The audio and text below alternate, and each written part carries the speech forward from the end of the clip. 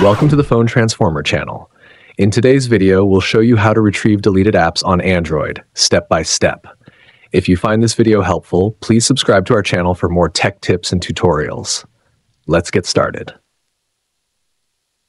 Step 1. First, open the Play Store app on your Android phone.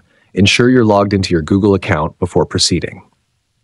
Step 2. Once the Play Store is open, look for your profile icon in the top right corner of the screen. Tap on it to access your profile settings. Step 3. In the Profile menu, find the Manage Apps and Device option and tap on it. After that, select the Manage tab to continue. Step 4. Within the Manage section, look for the filter option that says This Device. Select it and then tap on Not Installed. This will display all the apps that were previously installed but are no longer on your device.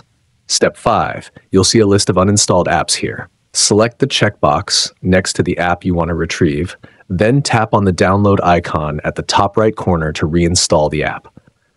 Step 6. If you're specifically looking to recover a game, select the Games filter from the menu, choose the game you want to download, and tap the download icon. The game will be reinstalled on your device.